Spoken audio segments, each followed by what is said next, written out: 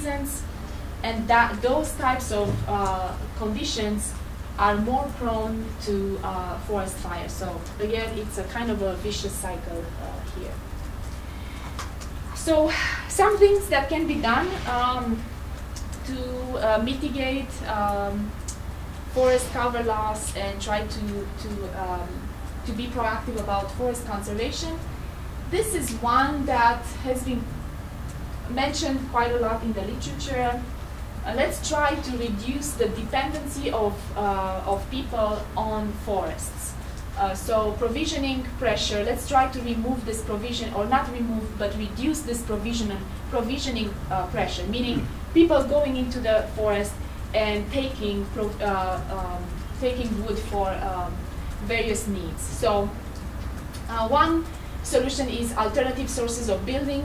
In this case, a picture of bamboo, planted bamboo forest. You can have an ag land that becomes a bamboo forest, I guess. And then alternative sources for fuel, and also more efficient stoves. And this is an area I think some conservation organizations are pretty strong on this message. Let's improve the efficiency of the stoves that are used by people to cook and warm themselves up. Okay, any questions? I'm going this fast.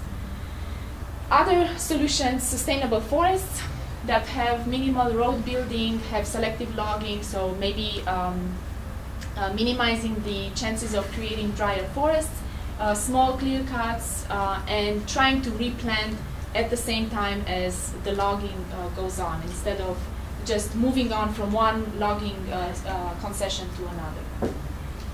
There are products that are certified as sustainable.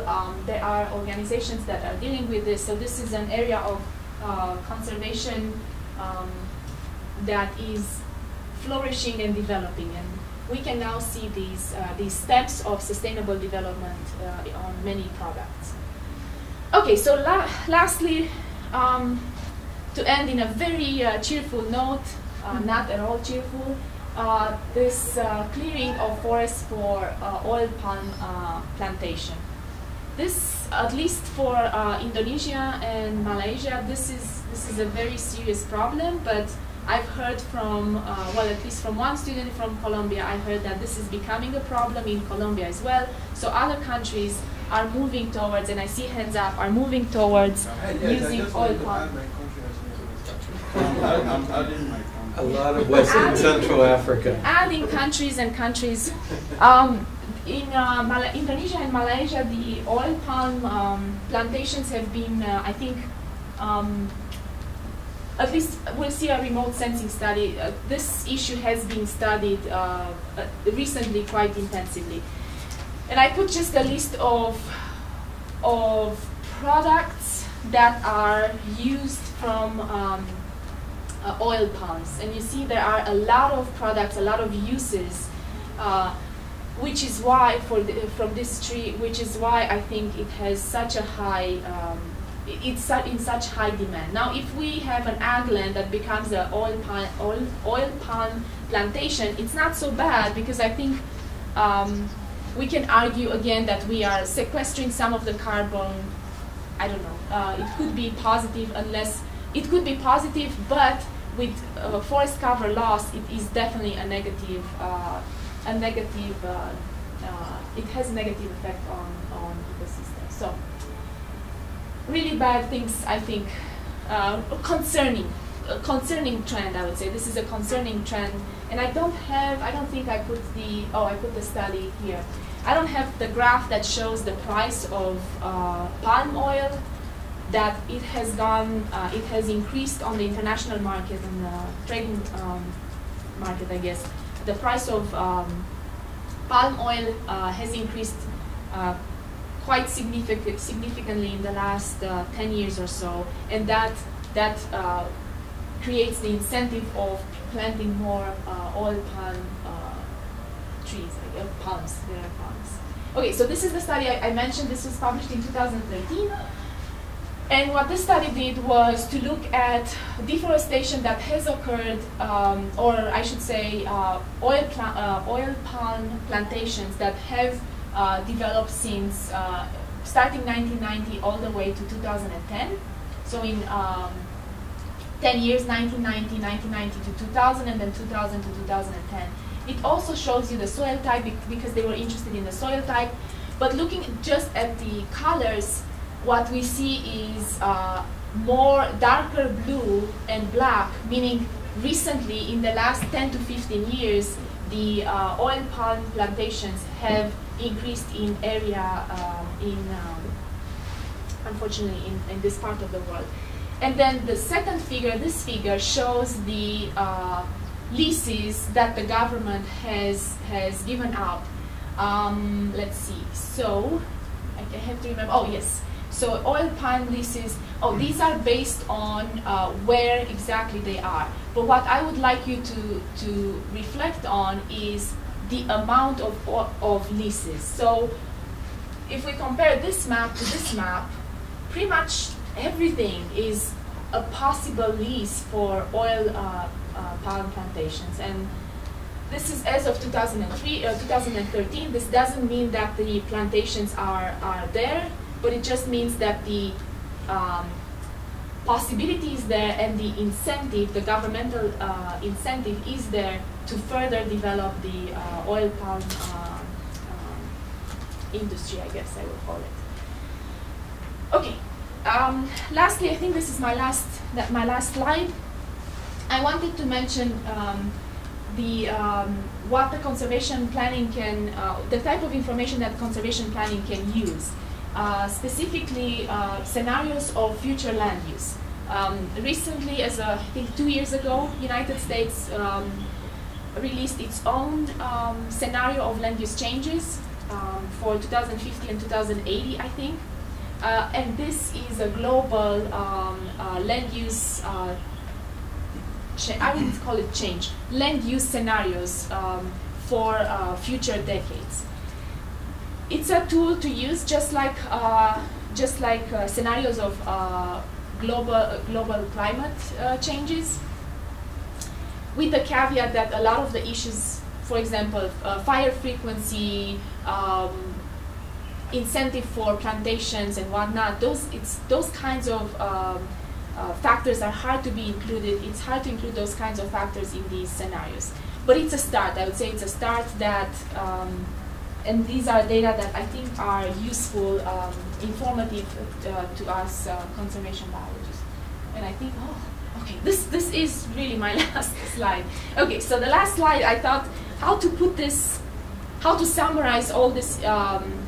All these threats and the kinds of reaction we may have to these threats. So, one thing we can do is resist change, and we try to maintain the unaltered ecosystems, whether we are trying to mitigate for climate change, land use change, invasive species. So we are trying to resist change. The second option or possibility is to mitigate change. So think of, as the land becomes more fragmented, we, because of land use changes, we plan more for corridors to connect the fragments. We also could think of having protected areas that have mixed habitats to have more diversity of habitats and higher likelihood of protecting diverse communities. And then this is an interesting one. Assisted migration has been proposed more frequently in recent years. And it started with just translocation. So initially it was called translocation.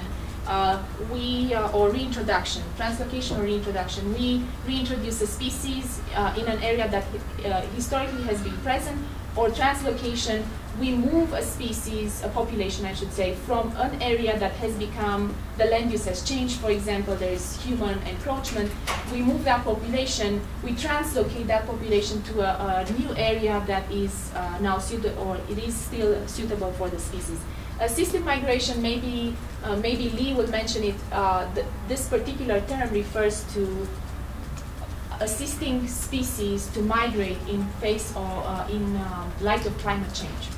But this is this topic is of, I think, of debate as well in the literature, because we can think of moving species as similarly to introducing species. So the argument against this type of management decision, translocation of species, is that we are now introducing a species into an area and we are changing the interactions and whatnot, the ecosystem functions in that particular region. But anyways, these are ways to mitigate forest loss. Well, I don't know about invasive species. I didn't put invasive species here. But forest loss, and maybe Lee will talk about climate change. And then the third one is, so we resist change, we mitigate, we do something about change. And then the third one is just accept it, embrace it, where we have species losses, and yeah, where we decide it's time to give up. And again, this is another heated debate or difficult discussion to have in conservation, giving up.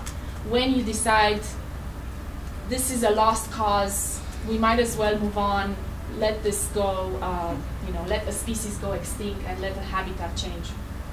But accepting change where the species losses are expected, and think about novel ecosystems. And this goes back to the little debate I had with the director of the Ethiopian Biodiversity Institute, where he was not advocated. He was talking about ecosystem collapse, and I said I don't really follow.